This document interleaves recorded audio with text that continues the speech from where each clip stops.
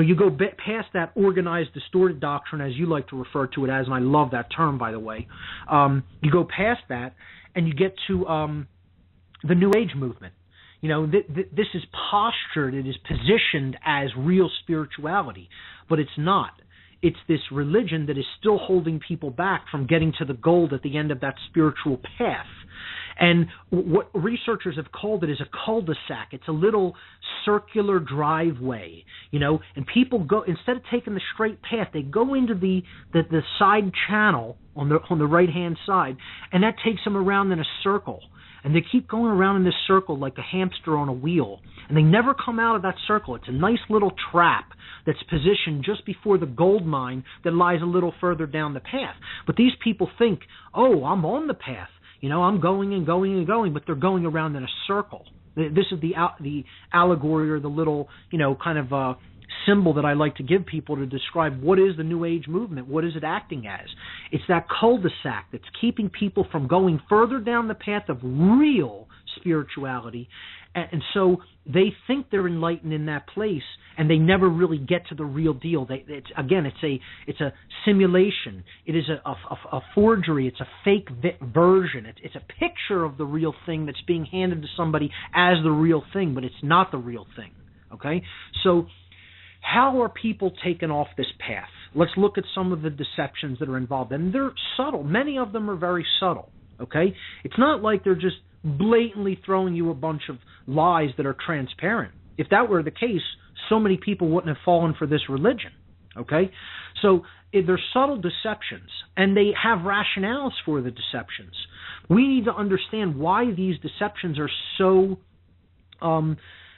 insidious in their subtlety, okay? That how they hold people back from developing true, what I call streetwise spirituality. And before I even get to some of these, one of the main things that absolutely, invariably, I find in common with people who have subscribed to the New Age religion is this.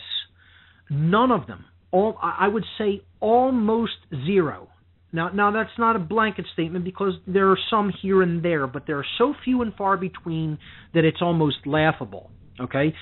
Almost all the people who buy into this religion have zero understanding of what occultism really is. They don't understand the occult. They are looking into these things from a perspective of feel-good spirituality, but they don't understand that occult knowledge is a two-edged blade, that there is a positive side to incorporating that knowledge into one's being, and then this tool, which is a body of knowledge, okay, can be used for the opposite purpose other than spiritual enlightenment and uplift of human beings. It can be used as a weapon, and it can be used to keep people in a state of slavery. This is what I've traditionally referred to as the dark occult. Okay, it's a way of using occulted knowledge to hold people in chains, in bondage, in slavery. It's mind control techniques. It's understanding how certain aspects of the human psyche work, so you can twist and manipulate people with that knowledge if they happen to be in ignorance of it. If you're in deep knowledge of how a component of the psyche works, and other people are in total ignorance of how that knowledge and how their emotional makeup work, okay, you could do a number on them. And just as a brief example to this dynamic, and this is again to speak to the naivete of the New Age community. It is a very naive community. It's a very, I want to stop short of using the word childish, but it is childlike in its understanding. It's not streetwise. It's a very naive spiritual approach. And again, I'm just going to say that. I don't care who it offends. If you want to get offended by that, go right ahead and get offended by that. I'm here to speak the truth, not make friends with people. Okay, I'm trying to explain to them how they're subtly being deceived, and they need to really wake up to a new level of understanding and become streetwise about what's going on. Okay, that's the approach that it's going to take to get us out of this slavery that we're in.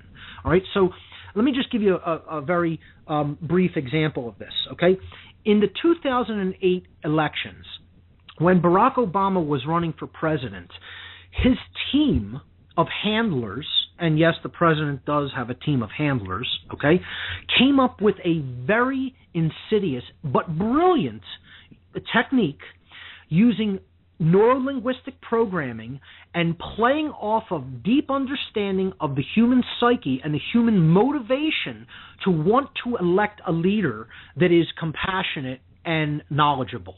And here's how they did this, okay? And people can look this up online. You can go to YouTube, and you can understand. Whenever people ask me who really have no understanding of what the occult is, or specifically what the dark occult is, I always try to give them this example as a starting point to understand mind control manipulation techniques through dark occult knowledge, okay?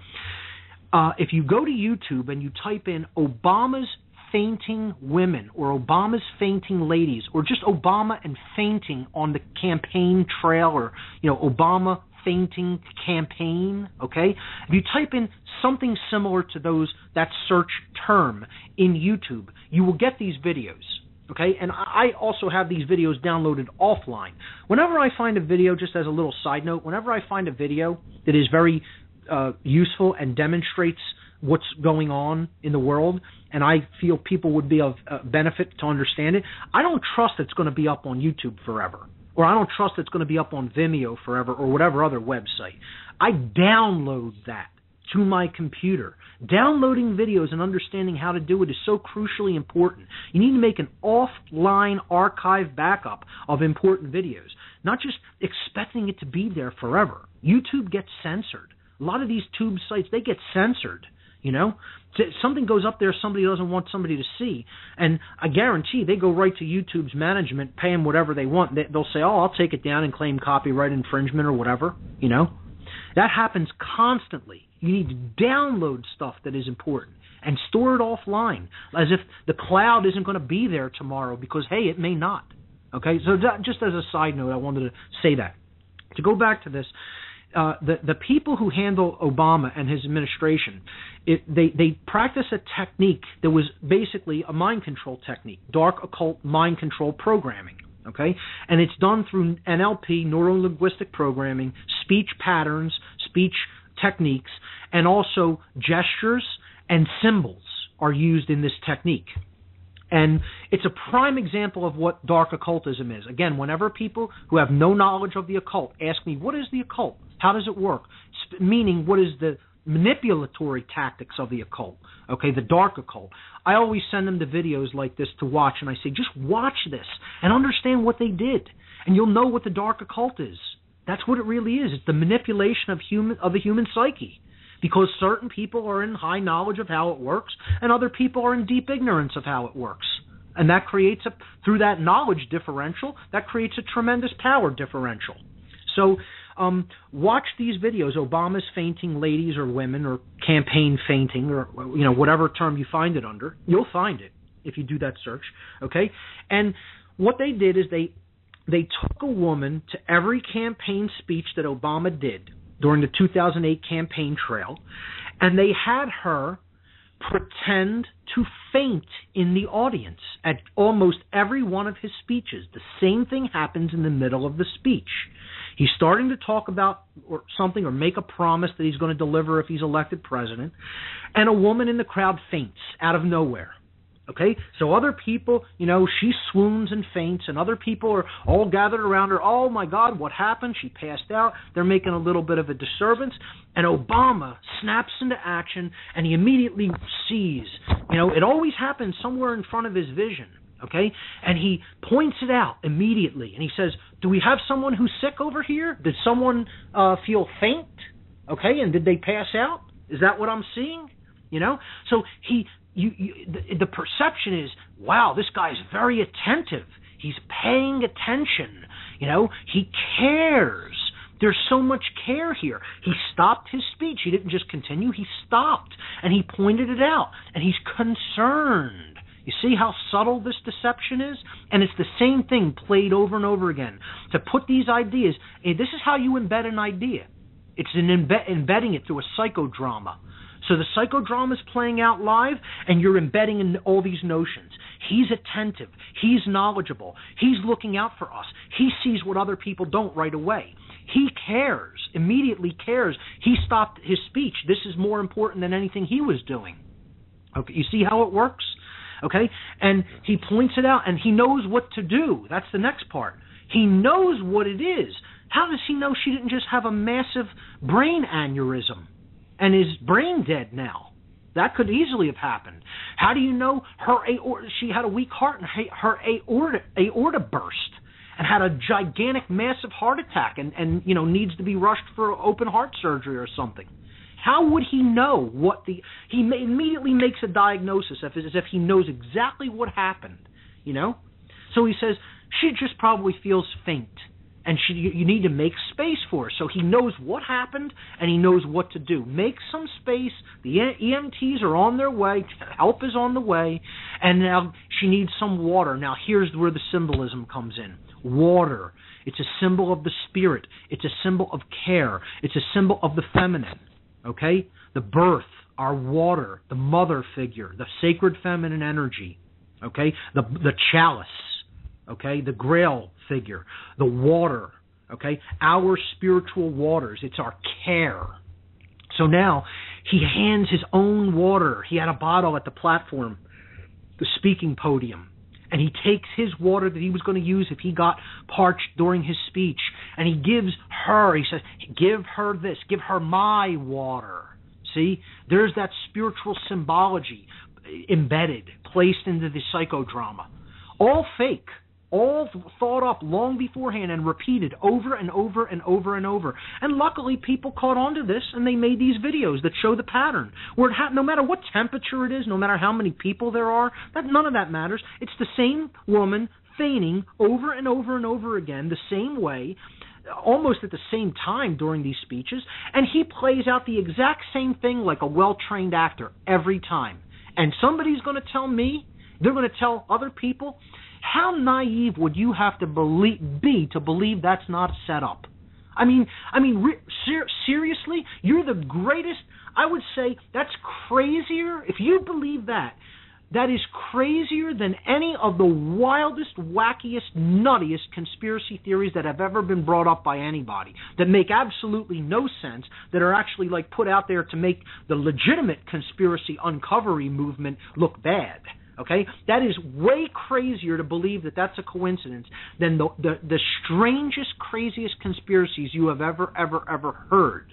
Okay, you have to be the most naive human being to believe that that's just a coincidence, and it happened constantly at every place Obama visited on the campaign trail over and over again, and he played it out in the exact same way like a good actor that he is.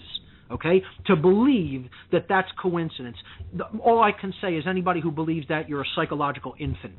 A psychological infant.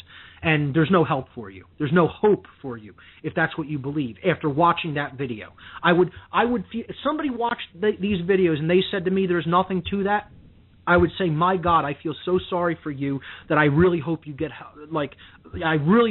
psychological help very soon, because you're very, very, very sick. Very ill, mentally ill. Okay? That's all. And that's how positive I am that this is a deliberate, orchestrated effort using known occult techniques, dark occult NLP techniques.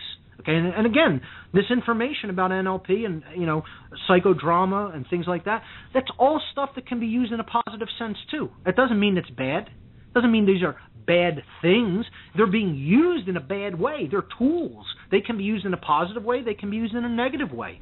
Okay? This is a dark occult way of using these tools about the knowledge of the human psyche and human motivations.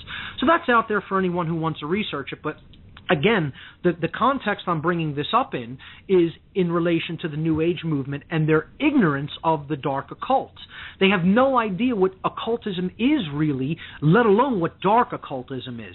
They don't know how it works. They're very unresearched in this. They're unread in it. Okay? And most of all, and this brings us to New Age deception number one, okay? They ignore it. They ignore it. That's the most important thing here. New Age deception number one is, if it's negative, ignore it.